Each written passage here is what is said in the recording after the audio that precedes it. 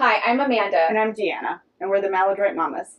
Life for us is momming, home educating, and calculating everything from the cost of curriculum to the hours spent binging Netflix. And that's both a blessing and a curse. And we want you to embrace your blurst life too.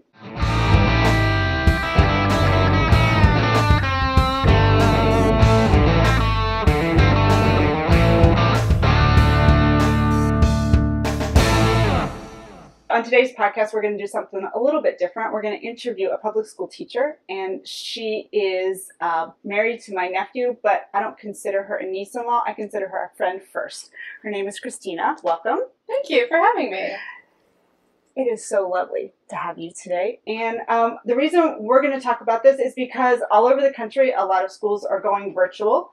And we've heard the term that we're all homeschoolers now, and we don't feel that that's exactly true, because kids who are staying virtual, they're still in public schools, and it's very different. And so we wanted to get a teacher's perspective of how last year went and how this year is getting set up. So we felt that Christina could provide some valuable insight to that. So we're going to ask her some questions. If you have any questions, you can drop them in the comments, and we'll see if she'll get back to you. And so we're going to ask her some questions. So Christina, how long have you been teaching, and what specifically do you teach? So I am starting my 16th year of teaching, and I teach 6th, 7th, and 8th grade chorus, and have for 15 years. I did 1 year of just a general music position, and then 15 years of chorus. Oh, wow. What age level is it? Is it elementary school or middle or high? Middle school. Middle school. Oh, wow. Okay. 6th, 7th, and 8th grade. Oh, those are fun years. Absolutely are. Having middle school age children, yes. So you're a public school teacher at a middle school, Mm-hmm. and you have children too, right? I do. Tell us about your family life and your husband and your children. Sure. So we have 3 children. I should say my husband and I have been married for 15 years, and we have 3 children. My son, that is oldest, is 9, and he'll be starting 4th grade. And then my daughter is 6, and she will be going into 1st grade. And then my little guy is 3. And yes. So my husband traditionally works from home, and so we've been kind of experiencing all of this together. Oh, so he normally works from home, even during non-pandemic days. Okay. Correct. That was very different from our family's experience.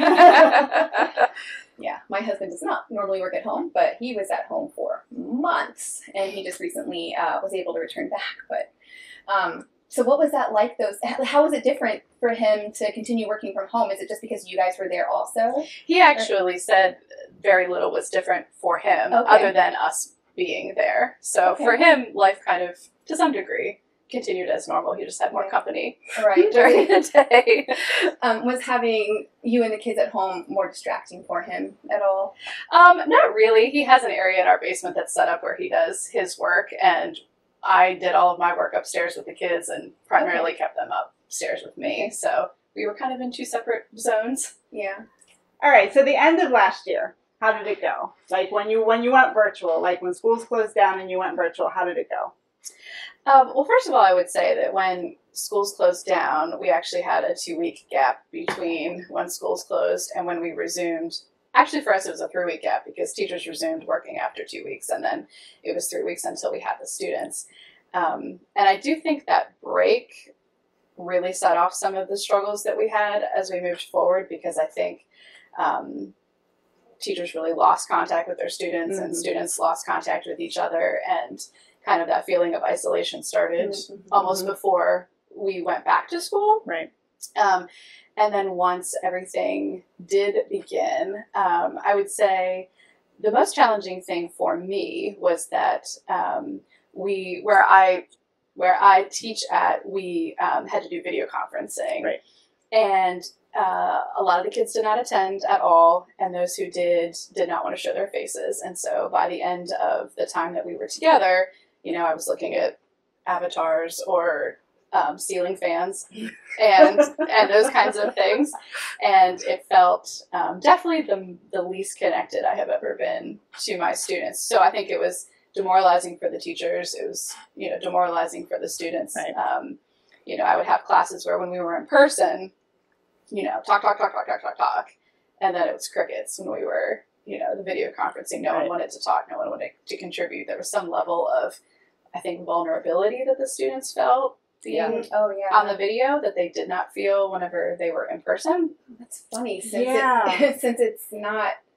That's interesting. Right, and as teachers, we would try to, provide kids even just the opportunity to talk to each other, and they wouldn't, which was just kind of interesting because, again, when we were in person, they would talk. They would absolutely talk. They would absolutely talk to each other, and we definitely lost participation as it progressed.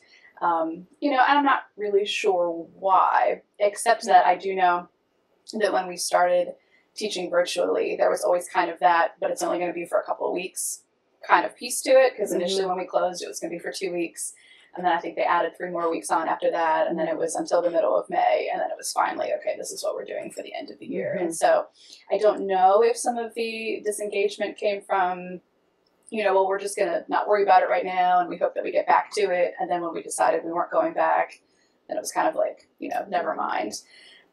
We did give grades, but they determined close to the end of the year that we were going to do a floor grade of 50%.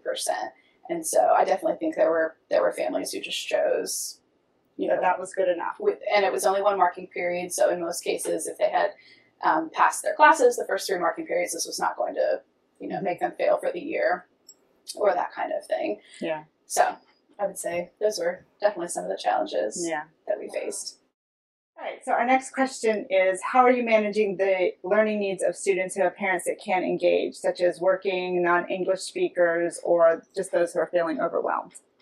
Sure. So I think what is really hard about all of this is, coming from my experience last spring, I know that there is a lot of frustration because there's a lot of parents who are working during the day and are not able to check in with their kids and their schoolwork until the evening. And we would have some situations where, parents would reach out to us in the evening with questions or concerns. And I would say last spring, we to some degree did some of that still, checking the email at night and everything. But next year, my school district, teachers are reporting to the building and teaching from there. And so to me, it becomes a kind of a question of, like, I feel like it's appropriate for us to have boundaries of, my work day is 8:30 to 4 and I answer, parent concerns, at the same time understanding that that totally does not work for a lot of parents. And so, I really struggle with what the right answer is. Also, the school district where I teach, I don't know if they had not thought about it before or what, but they also, in looking through all the different platforms that they were asking us to use last year, have determined that a lot of the apps that teachers had used to communicate with parents in the past, like Remind and Class Dojo, actually do not suit our school district and their privacy policies. And so they, recently put out a statement that we are just to use email primarily and possibly Google Voice, which I don't know if you've ever used it, but it's a paid subscription, but you can get a phone number that you can call from your phone, but it's not your personal number, so it protects your own, privacy. That used to be free a long time ago. Right, it was free until July, and then I actually had one. Several years ago. Yeah, our school district did, I think, purchase subscriptions for us in the fall. So it's a question I ask myself. I have had a Google Voice number before. Do I make myself available? But if a parent texts me at 8 o'clock at night asking a question, do I make myself, available to answer those things? Or should I, set in my own life a boundary of, 8:30 to 4 o'clock? And to be honest, I'm still wrestling with that. I mean, I've thought about, communicating to parents a particular evening, maybe Wednesday evenings. I'm available 7 to 9. This is my Google Voice number. If you have a concern, you can call or text during that time, and I will take your call. But I still haven't decided, honestly, if that's appropriate or not, because I still, I need to be there for my family and all those kinds of things. But I know how frustrating it was. But what I will say is that I would say 95% of the questions that I did get last year from parents were either not understanding where to look to see their child's assignment or wanting to check if their child had completed assignments that their child had told them that they were going to complete. So I know our school is working to provide some resources for parents, some video tutorials kind of showing how to use Google Classroom, how to access the online gradebook that we do. And then I know at the school level, for instance, one of the things that parents shared, which I don't know if it's one of those things people didn't think about before, but the assignment in Google Classroom was not always titled the same thing as it was in the gradebook, because in the gradebook we have like a limited number of characters that show up, and so sometimes a teacher would email a parent and say a child is missing assignment X, and they'd go into Google Classroom and couldn't find it because they were labeled different things. So I think we're all much more aware of those kinds of things. How can we make it easier for parents to find what they're looking for, and to just explain to them this is what it looks like when your child has actually attached something and turned it in, and this is how you can check it, and this is this and that. And then I always think it's just good teaching practice to really front load information for both the student and the teacher, or the student and the parent. That if you can let them know, this is the expectations, here's the rubric for assessment, here's what I'm looking for, and maybe an example of here's an example of what I'm looking for, and really front loading. And I think especially now where we can't actually sit with the child and say like you need to do X, Y, Z. Whether that's making videos or having PDFs or whatever that is, but trying to front load the information for the family so that it's not I've been assigned this thing, I don't know how to do it, I'm firing off questions to Mrs. Martin, she's not getting back to me, I'm getting frustrated, trying to kind of eliminate. And I know that there will always be situations but like that. And I would say the final thing is just really being on top of keeping everything graded, because I think for most parents that was the thing. It's like, I can't necessarily sit with you while you're doing your assignment, but I can check that you have done them. And so I think there was much more traffic on the electronic gradebook than maybe there had been before. And so just trying to really keep on top. I mean, I think I graded every day. And honestly, for acquired room, I was doing a lot more grading than usual, because usually we're rehearsing and then do kind of a singing quiz partially the way through, but we kind of had to have evidence of their participation throughout. So I mean, I was doing a lot of grading. So parents can see that there's a grade, then they know that they but I felt, I mean, and it's more than we're asked to do, but I just really felt last year all my assignments were always due 3:30 on Friday, so I would stay at the computer and grade everything that had been turned in on time before the weekend started, because I really wanted parents to feel like if I went in on the weekend, I could see, yes, my child is caught up, no, my child is behind, this is what the questions are. Hopefully at a time that they had more time together and could look at it. Didn't always happen, but yeah, I mean, it was the ideal. This whole thing has been a nightmare for everybody. I'll be glad when it's over. Yeah, for sure. Next question is, how are you managing your own mental and physical health during all of this? That's a loaded question. That's very important, though. It's very really important to take care of that. I actually think I was doing better at the end of the school year last year. And then I think, over the summer and kind of now that I'm anticipating the coming school year, it's not as much. I definitely think, and I know this is true for a lot of my colleagues, is we just have to not be on social media. There's just too much negativity, too much name calling and finger pointing, and I've read some of the horrible comments on that county's school page.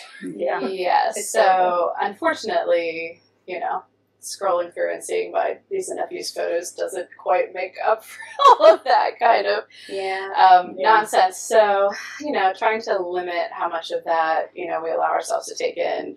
And try to remember that people are just frustrated, and we can repair the relationships, I hope, as we move forward. But I have been doing a lot of reading, which I have not read in ages, for fun, but I'm trying to do that. I'll put a plug. I'm currently reading Grounded by Deanna Butler-Bass, and it's blowing my mind. So anyone who's looking for a book to read, that one's great. I'm a pianist, and I don't play for fun ever. And so, just because it's my job, and I play at church and all those kinds of things. But actually, COVID was the first time in ages that I just have sat down at the piano and just played for my own enjoyment. So, with 3 small kids in the house, it's not always peaceful, but it has been, nice to kind of rediscover that being outside. I'm not a heat person, so as soon as summer, I think that was part of it. At the end of last year, when it was springtime and it was really nice, I would do as much outside as I possibly could. And now that it's hot, I don't want to be outside, but I know that helps to lift my spirits. So I'm hoping here once fall comes and things ease back down in the temperature department that I will get back home. And then I just think trying to, I'm a social creature. I'm used to being with all these children, and now that I'm just with the same 4 people over and over and over again, trying to, and I love them dearly. Yeah. But just trying to, whether it's virtual or otherwise, just trying to get in as much socialization as I possibly can, because even once we return to school, we're not really going to be around our colleagues either. So I think it's definitely going to continue to have the isolation problem, even though we're kind of going back to work like normal. Yeah. Well, we've really enjoyed our time with you today, Christina. Thanks for being here. Thank you for having me. We're running out of time, but we still have a lot of good questions that we'd like to ask you. So come back next week for part 2 of this 2-part series of Interview with a Public School Teacher. That's what we'll call it. And remember to embrace the blurst life.